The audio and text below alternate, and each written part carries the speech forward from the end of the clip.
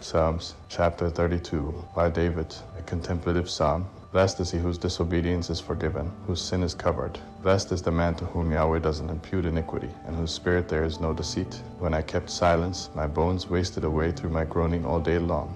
For day and night your hand was heavy on me. My strength was sapped in the heat of summer. Selah, I acknowledged my sin to you. I didn't hide my iniquity. I said, I will confess my transgressions to Yahweh, and you forgave the iniquity of my sin. Selah, for this let everyone who is godly pray to you in the time when you may be found. Surely when the great waters overflow, they shall not reach to him. You are my hiding place. You will preserve me from trouble. You will surround me with songs of deliverance. Selah, I will instruct you and teach you in the way which you shall go. I will counsel you with my eye on you. Don't be like the horse or like the mule, which have no understanding, who are controlled by bit and bridle, or else they will not come near to you. Many sorrows come to the wicked, but loving kindness shall surround him who trusts in Yahweh.